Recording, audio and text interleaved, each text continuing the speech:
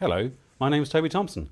I'm here with Dr. John Towriss, Senior Lecturer in Supply Chain Management here at Cranfield. John, we're talking about supervision and what supervision is about here at Cranfield. How would you describe Cranfield's attitude towards supervision?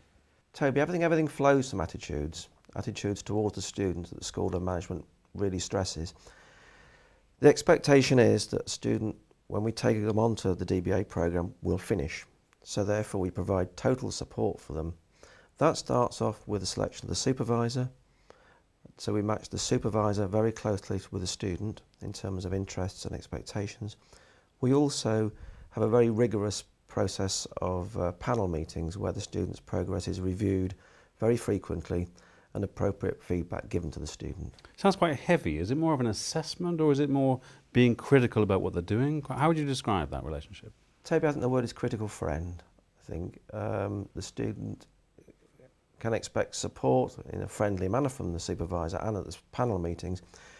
Yet, on the other hand, they can be expected to be challenged, particularly the robustness of their arguments they're putting forward, because that's critical for a DBA doctorate, that they can defend the logicality of the arguments they're putting forward. So you're providing support, but you're saying think about it more deeply. And the fact that you have 3 supervisors, why 3? What's the benefit of having 3? The benefit of having 3 is that the student gets their work assessed from 3 perspectives. So the supervisor is the prime assessor, but then there is, say, a method person on the panel, somebody who knows about the method that the students like to be using, whether it's quantitative or qualitative.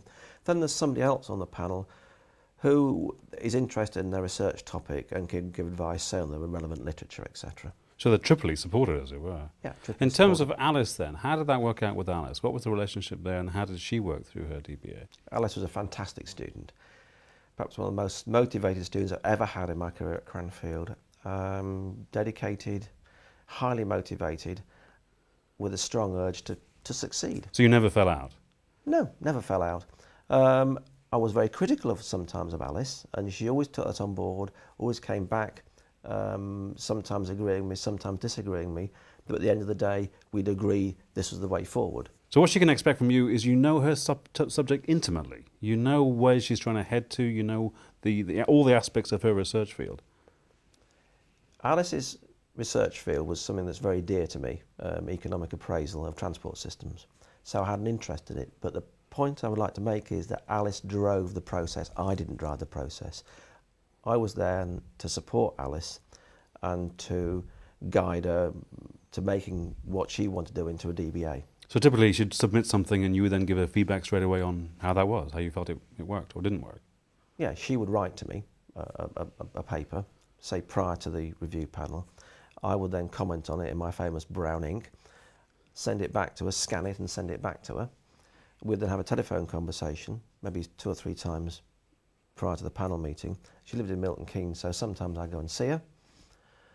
We would then agree on what needed to be done, and then it would be brought forward to the panel meeting. So the relationship sounds something like a marriage, because they know that you know their subject area, you know them very well. There's a long period in duration terms that you're with them. Is that fair to say? Exactly. I couldn't use the words better myself. At the end of the day, the supervisor is the only person that will probably fully understand and be interested in that student's work. They've probably bored their husband or wife or whatever it is, so you're the only person there who can guide them, help them and support them.